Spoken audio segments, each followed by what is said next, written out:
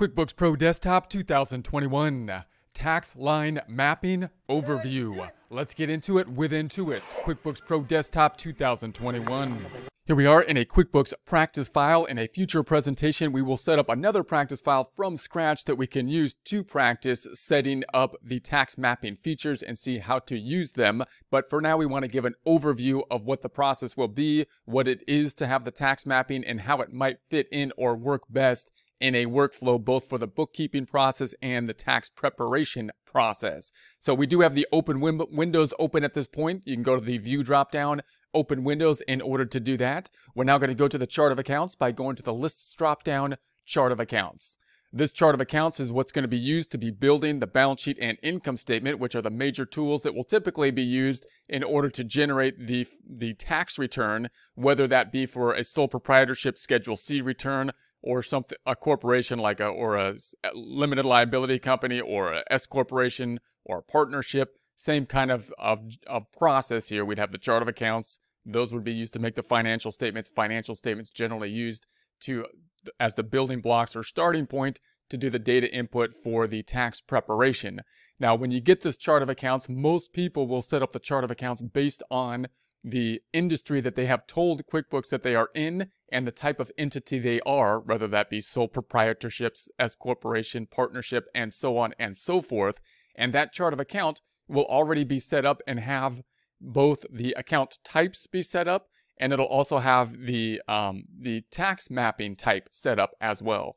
So in other words, even if you haven't been working with the tax mapping feature, you've just kind of been ignoring that, you probably have a substantial amount of accounts, at least the ones that came when you started the company file, that are already mapped out because they were mapped out as a default setting when they were set up by QuickBooks when the company file was started.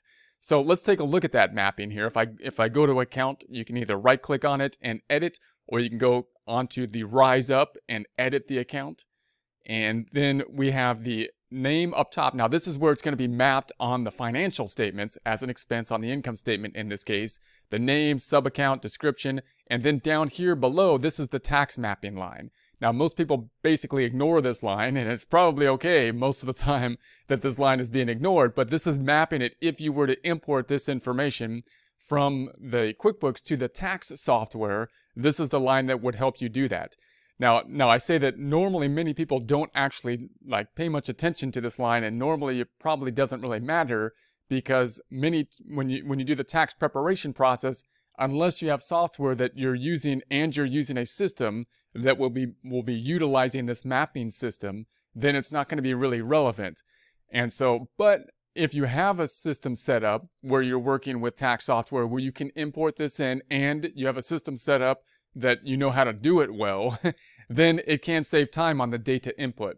So this is something, in my opinion, in my experience, I've worked at many different, or multiple at least, tax preparation places, CPA firms and whatnot. I've never seen this really being utilized really effectively, but I think it's always been something that's had potential to be utilized really effectively. And if you set up the proper system for it, at least for some clients, or maybe yourself, right? If you're doing this, then you can basically set up a system that could be beneficial and save time to do. So how would that system look like? Well, typically, in order to make this work, you need to be able to import it to the tax software. So then you would probably want to start with a tax software. The easiest way to make sure that would be applicable is start off with a tax software or work with an accounting firm that is using a tax software. If you're the bookkeeper and you're lining this up with a tax preparation, get acquainted with and do the networking with tax preparation places that utilize software that's owned by Intuit, and then you might be able to convince them or work with them to do this, to set up this process, which could save both people basically time. So the large software that's owned by Intuit is called Lacert. So Lacert is a tax software. It's a very good tax software. It's fairly expensive tax software. Therefore, that is owned by Intuit, and it does allow you to import the data from QuickBooks to Lacert. So that means that the mapping that would be showed up there would flow through to the Lacert program. They also own TurboTax, which is something that's going to be a cheaper software that's used for individual tax filing. So if you're just doing your own taxes, then you might be able to map it to the TurboTax. I haven't looked into that in depth. Maybe I'll look into that in the future, but you might be able to link it there because, again, they're owned by the same company. So that could be another system that you can use. We'll be testing it out here with the Lacert program and importing the data into the Lacert program. Now, if you have a small company, such as like a Schedule C type of company, it's not a very detailed Schedule C, I think that's where the data input could be easier to do, because then you can map this thing out and import the information for a relatively small tax return and be able to make the adjustments. If you have a larger tax return, like an S corporation or an LLC or something like that, then it can be a little bit more detailed because you probably have more tax adjustments that you need to do, like M1 adjustments and Schedule K adjustments and whatnot. And those can be a little bit more complicated to map.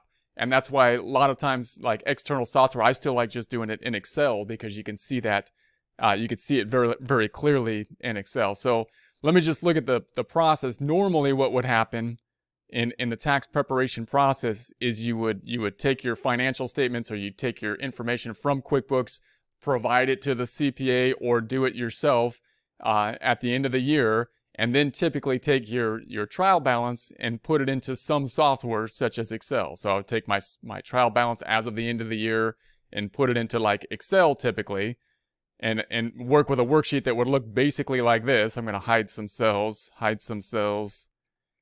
where we'd have the unadjusted, like if I got this from a client, I'd have the unadjusted trial balance. Then I'd make any adjustments we need to make to it to make what I feel the books to be correct as of at this point in time. Now, again, you may not need to do that, and you may do any adjustments if you're doing it yourself in the actual software. So you may not have any period in adjustments, so you might not need to adjust the books in order to do that. If you do adjust the books, if you're working in an accounting firm, you may still like to do it in an Excel sheet. I still like to do it in an Excel sheet so I can see the journal entries. I think this is the most transparent way to see these items, although you can do this as well in the tax software. I would do it outside, and then I would plug that information into the tax software so that then the tax data is lined up exactly for it's correct on a book basis, in other words. And then once you have it set up in QuickBooks that it's up to date on a book basis, I'm going to unhide these cells. The other half of this worksheet, I'm going to hide these cells, would be the tax adjustments. Any adjustments you have to make from the book items to get to the tax items. Now, if you're just doing a Schedule C, like a small company file, then there probably aren't many adjustments down here you have to do. All you really need is the income statement to upload. And that's why I think it could work quite well to just link the thing up and save you some data input with regards to a small Schedule C item. But if it's a larger company file, and if it's like an S corporation or something like that, you might have a lot more adjustments that you need to do that are going to be differentiations between the tax and the book. For example, like depreciation is often different between the tax and the books and whatnot. Meals, if you have meals, you have to do the 50% thing and whatnot. So you might have some of these adjustments that you're going to be putting into place. Now, you can do that in the Lacert tax software once you upload it, but it's just not as easy to work with in the Lacert to go back and forth and enter it in the Lacert tax software. So what I would do then is do the adjustments in Excel here, still do my normal process, then import it to Lacert, import the trial balance that was the adjusted trial balance, the book numbers, and then make my adjustments, any adjustments that I need to still be putting into place to line up. So I can line it up. I can use my worksheet here as a double check, and then it could save me time in data inputting. In other words, I would data input the adjusted numbers here and then work it out in Excel and just double check it and see if I can then enter those adjustments into the system. So let's just check it out in Lacert. If I went over to Lacert here, now so here we are in the tax software. This is for an S corporation. It might be easier to do for a sole proprietorship, and we'll take a look at an example of that. But for now, let's just think about a system where a bit more complex return, like an S corporation type of return. We have this trial balance area, which is where you would then do the importing. So you can import to this trial balance section, which looks like this, and then you can kind of map this back to the data input points on the tax return. So if you can get all the stuff into this trial balance just uploaded properly and mapped to the correct data input, it could save a lot of time in the data input. The problem is doing the adjustments from this screen how many adjustments do you do and how complex is that going to be? And I don't think it's quite as easy to do adjustments here as it would be in, say, an Excel software. So that's why so here's what it looks like. You can import it here. You can hit the drop down and we can import the QuickBooks file or an Excel file. So you might think, why don't I just export it to Excel, make any adjustments, and then import it here?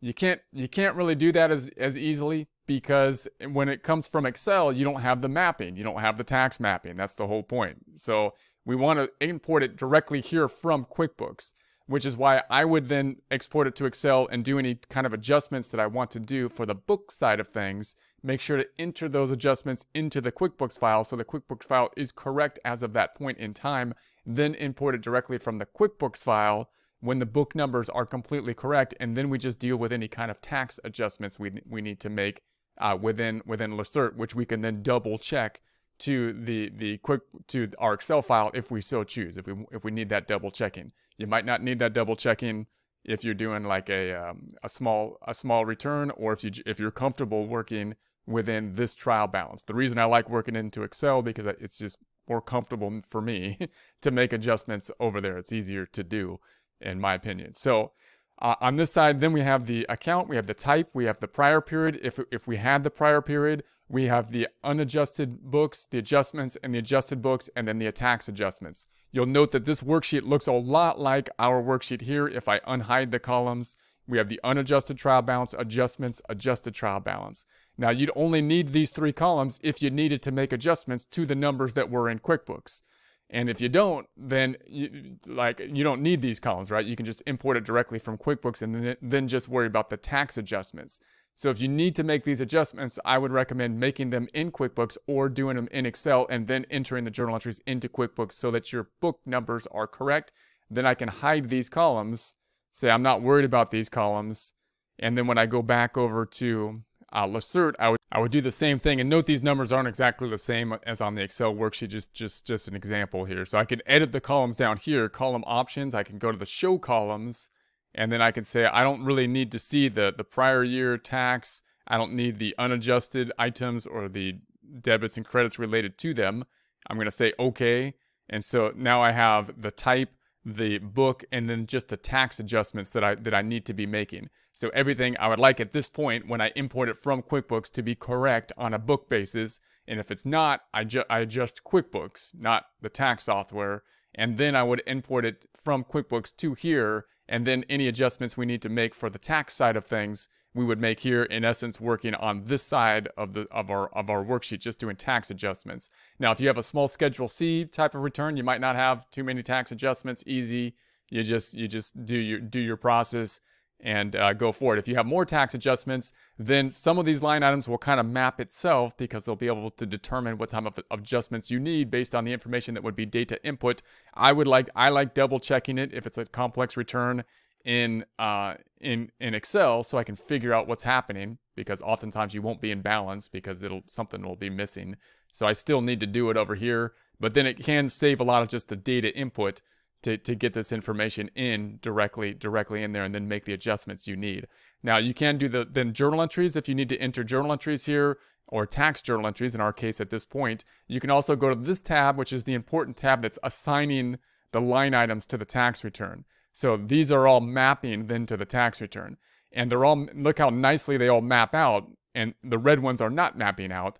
And they map out because of the data input that got taken directly from QuickBooks. And if anything is not mapping out, then you can go to this item here, and it gives you like a screen on where it should go, and then you can find it and put it into that screen. So it's saved. This is where it saves time in this data input. Now, I don't think a lot of times the mapping will not completely be there, and sometimes you can have some adjustments if it's more complex return that you'll have to still make. But you won't have to do all that initial data input. That's where the time can basically be saved. For example, this one doesn't really map out clearly because it's a distribution. But in any case, then once this is input, if you take a look at Lacert, like I open the data input here and I go to the deductions are input and they're black, and that means that they got input. If they were blue, if I enter something like here, it's blue. That means I did the input. If it's black, it means it took it from somewhere. In this case, it took it from the data input that we imported directly from QuickBooks. So all this stuff is stuff that just came directly from QuickBooks, and it just worked out the entire thing, which that could save a lot of time. Obviously, the problem is when these things don't line up, when something doesn't line up, then you still got to kind of figure out what didn't pull over correctly or what kind of adjustments need to be made. If it's an S corporation, it's usually the M1 adjustments and the Schedule K adjustments that become difficult. So here on this one, it's a Schedule K. So the things that I still had to kind of go in, and these actually pulled in, these Schedule K adjustments pulled in nicely. And then we had the, I entered one that didn't have a whole lot of M1 adjustments. So we might test it a little bit more thoroughly, but it ties out here, and the only thing I basically had to do was reassign a couple line items that weren't pulling over properly, and then I had to do the distributions to the shareholders. And everything else pulled over pretty good. So basically the bottom line is that if you have a system where you're a bookkeeper and you work with an accounting firm that uses Lacert or some tax software that allows you to import from QuickBooks to the Lacert system, they may have a system in place where they're utilizing that import feature, which can be useful, or you might convince them to do that, because they might be able to pick something up that'll be easier to do that. If they're using Lacert, they may not be importing from QuickBooks, and if you have certain types of returns and you're like, I can help you out and make this a little bit easier, it might be worth working with a CPA firm to do that. If you have TurboTax, you may be able to import your own data there. I think the best system to do personally is to make any adjustments you need to be making in the QuickBooks file, whether that's done by an outside CPA firm with other software, and then you enter the data into QuickBooks so your books are correct in QuickBooks on a book basis, then export the data, and then you can make any adjustments that need to be made. So we'll take a look at that in a bit more detail in future presentations.